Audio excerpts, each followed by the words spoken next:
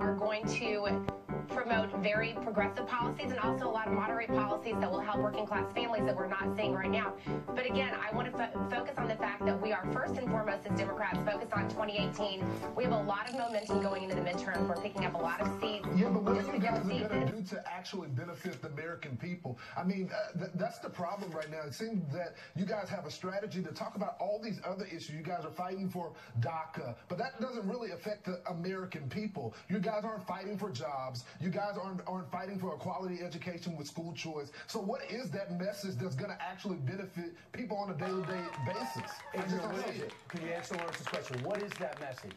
Sure. Well, first of all, Republicans have full control of the House and the Senate right now and the White House. So the message is Republicans. You got to do better than that. You went straight to the Republicans. What are you guys going to do?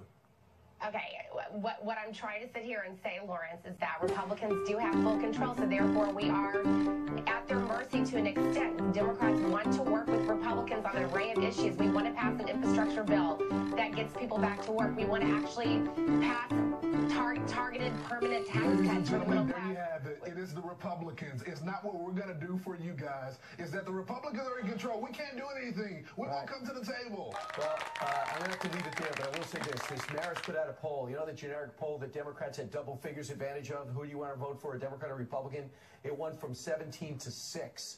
And that's before this whole tax reform fully kicked in. I think that a Hickenlooper or somebody in the middle would make this whole race on the left much more interesting. But we'll see what happens. I think we'll see a lot of people running on for the Democratic ticket in 2020. Adrienne Lawrence, great debate, and I have a sense we're going to do this again. Thanks, I appreciate so much. it. All right, coming up straight ahead, Amazon wants to put cameras and microphones